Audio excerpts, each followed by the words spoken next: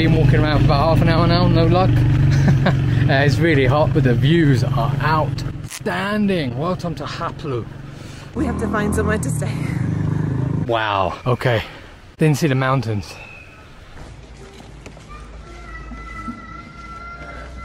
Little kids. Cute.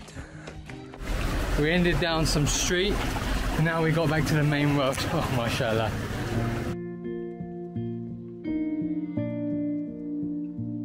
I think this sums up Pakistan very well. You see here they have a restriction line, right? In Europe, museums, North American museums, South American museums, China museums, everywhere we visited, alhamdulillah, you do not go past this line. But in Pakistan, you're just allowed to, right? And not only that, you can just touch it, and you're encouraged to. Okay, let's explore more.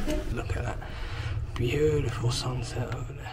It's been a very random day in Khaplu, but I do like this menu. It's so cheap, guys. Honestly, you gotta check it out.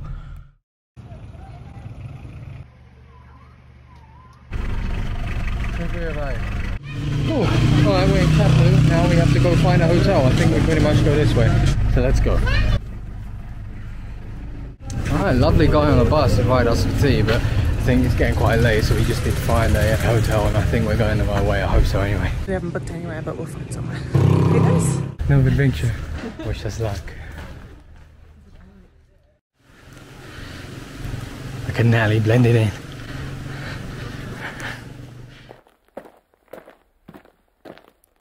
Alright, we found one place. Looks pretty nice. It's not on Google Maps. This is a district education office. Wow, okay. Didn't see the mountains. Oh, an altitude I think of 2600 right now. Let's see if this place has room. Assalamu alaikum. Whew. This building is under construction.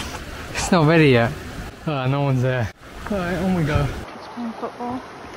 Education, motivation, success. I think it's a school. Wow, what a view. It says it's a hostel, but it isn't. Well, I mean it is, but it's not for adults, it's for kids. So I think maybe it's like a boarding school or something. The guy was super confused to see us, but anyway, on we go. We ended down some street and now we got back to the main road. Oh, mashallah. Hello, assalamu alaikum. Oh. Very heavy on education here, aren't they? Been walking around for about half an hour now, no luck. It's really hot, but the views are outstanding. Welcome to Khaplu. Yeah, hopefully we can make it to the mosque today. We've missed Jummah time. We're in the bus. We got here about 3 o'clock. It's now about 3:30. But those views are beautiful. Absolutely beautiful. Beautiful mountains. Google's saying there's a hostel about 6 minutes walk away, so let's go back there, have a look. I love when you visit these countries, random countries, and you just see random things like this, for example. Just a duck living its best life with this gorgeous mountain backdrop. Free-range duck, guys. Pakistan. Look at that view. Unreal.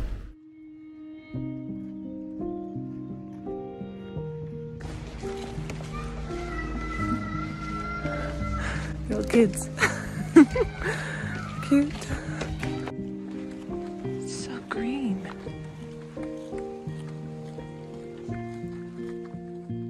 We've just come to another place. Inshallah they have room, but nobody seems to be answering. So let's see. Natalie just broke us in. I don't see anybody, I don't hear anybody, but I see rooms. Okay, that's very good. Hello? See a pair of choppers. Ah, Hanji, there's a guy. Let's talk. This place is run by the most adorable old man in the history of the world. Apart from my own granddad, of course. Yeah. Hanji, shukriya bhai. Do. Hanji. Shukriya bhai.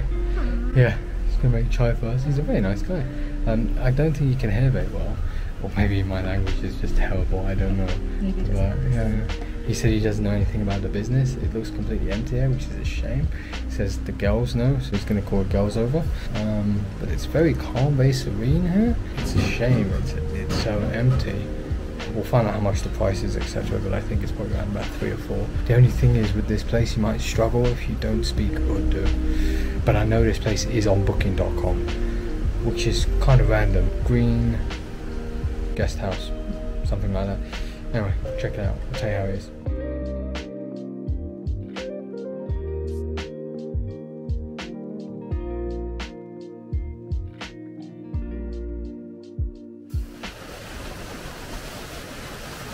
Let's head to the fort. Visit. Thank you.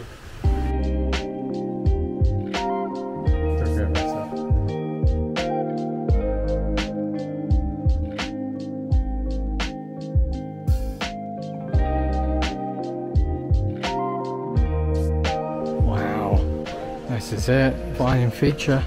This is what people come here for. See it in the morning all lit up with the sun. Be absolutely beautiful. The light hits it perfectly. Just interrupting a wedding shoot going on there. Not a bad place to do it, is it?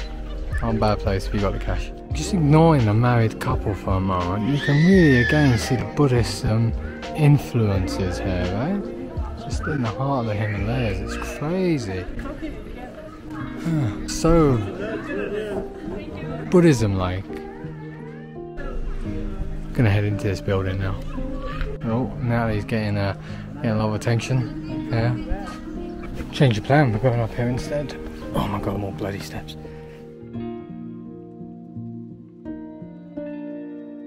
You look amazing. Let's go through this tiny door. I mean, what is it? 4 foot tall? Okay, here goes nothing. Oof, it's a bloody maze. Here she comes. There's all sorts of tools they use to clean, dig. Rakes, spades, what they used to cook in. Again, it's like a museum, but it's the second one we've been to in a couple of days, so it sort of just feels the same. You forget how advanced they were, because I mean, let's be fair, they did, like, you know, they had rakes and stuff hundreds of years ago, which is genius. Spades to dig, just crazy. Yeah. And everything is just made up of rock, see? Everything is just made up of rock and mud. Got these tiny little windows to let air in, and these tiny little door alleys. Oh, this was the kitchen. Used to cook. And there's the wedding couple again. This is the pantry. It's very interesting. They're purposefully so small so adults can't actually fit in. So they send kids to go down and grab the grains and the wheat and flour, whatever they store down there. It's quite an interesting concept, isn't it? Just to avoid you stealing, basically. So all forts in Pakistan have this. Very interesting. But with that being said, we have been to the Khaplu tunnels in Vietnam, where the Viet Cong used to live underground. A lot of this actually reminded me of that. And the hole they dig was significantly smaller than that. Can't believe we fitted in and we went 100 meters through it. One of the most scariest experiences ever. I thought it was too much. It was like this size. No, it was probably like half the square. It was probably like half. Actually, you're right. The Khaplu tunnels was a lot smaller than this. Like 30 centimeters across and 30 centimeters in height. Yeah. This is probably more like about 50-50. So I don't know if any of you've been to Vietnam, but check out the Khaplu tunnels. Remind me of that. It was quite an experience to hear that. Okay, let's explore more. Here we have the artifacts. So again, more cooking tools. Up here, this is the handi pot. More cooking tools. And again, another space for the kids to go down and grab. Grains, wheat, flour. I think this was probably mainly used. Probably not that one. That one looks a bit too big. Where they cook, right? Yeah. Here we have an old Islamic kettle. A couple of doppies, some chappal, and some very nice jewellery. Which I am surprised is locked away, because here they just put things out in the open, like you can just touch the artifacts, it's not a problem. Maybe they are high value items, I've no idea. And then we have this wonderful garden view. This is the museum, but look at that. Beautiful sunset over there. Absolutely beautiful. Khaplu.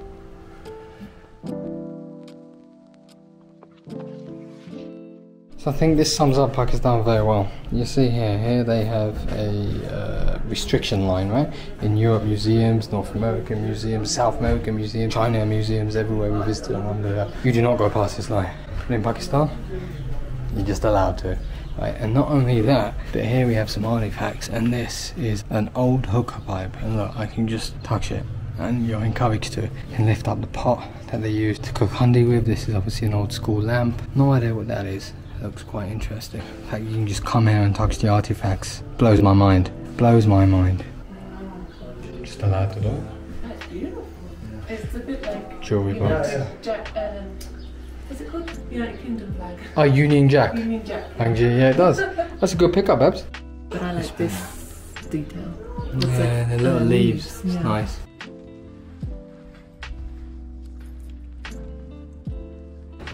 So this is the view from outside of where we literally where you just have to climb up that floor. Views are amazing. Absolutely beautiful. Alright, we're going to go through to the restaurant now, see if we get kicked out. There's all the famous people I don't recognise them.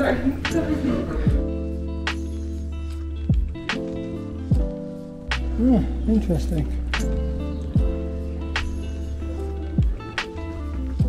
So there we go.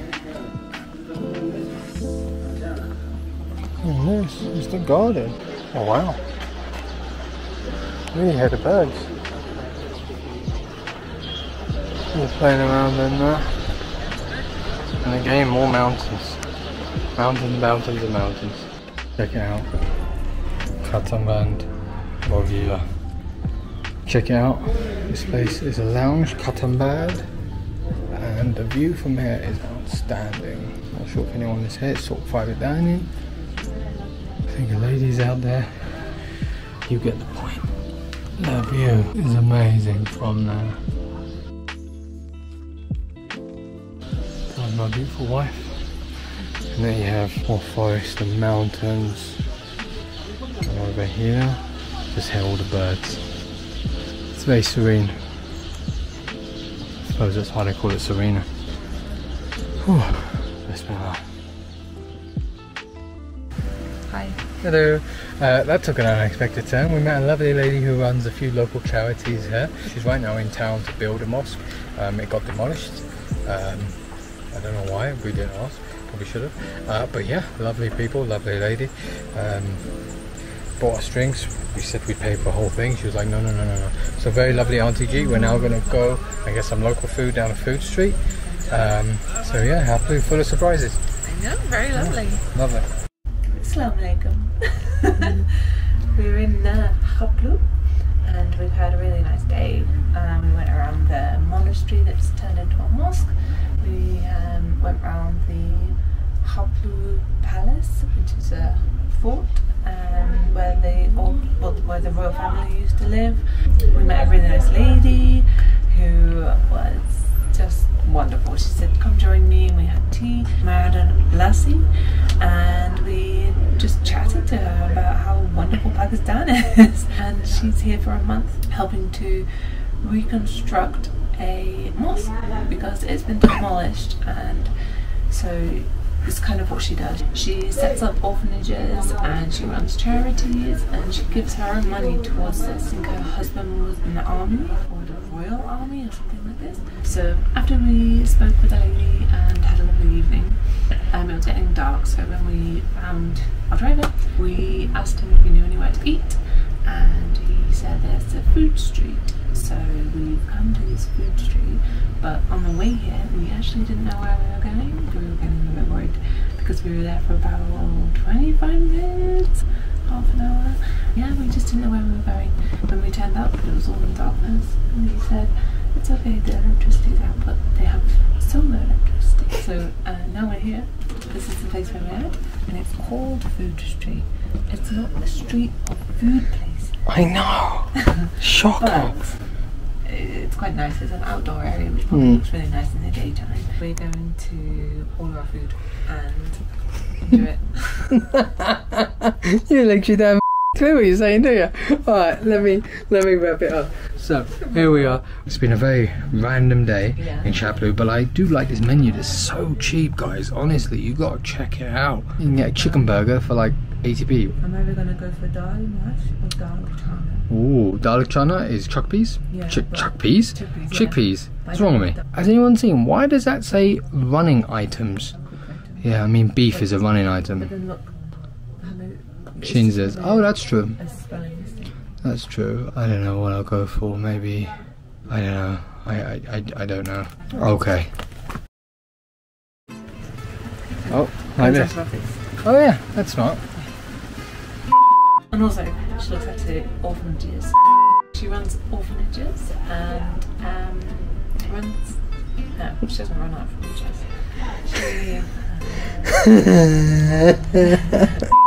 Why are you so cute? You still look beautiful. She sets up orphanages. Yeah, that's the word. So she sets up orphanages. Say it again. Really hard to say. I can't take that. She sets up orphanages. Why is that funny? That's not funny. My wife is an awful person. I'm so sorry. Forget who edited this. Yeah.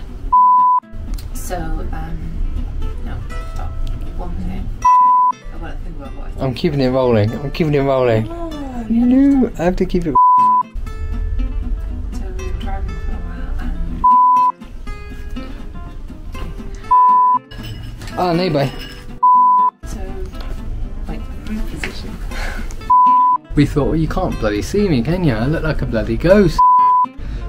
Wait a minute. That's the back. Okay. Oh, you can hear it go. Or is that a helicopter? I don't know. Anyway. Like, I don't, sorry. I'm trying to get this straight. The light is terrible. Hold on.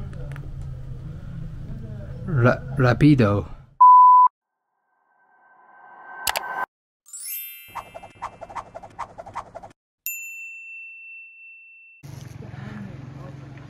Absolutely beautiful. Beautiful mountains.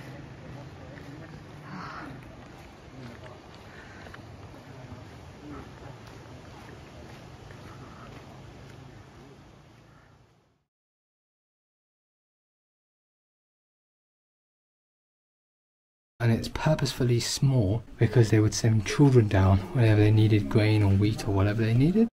The reason behind this isn't like child labour, it's just to stop people from stealing.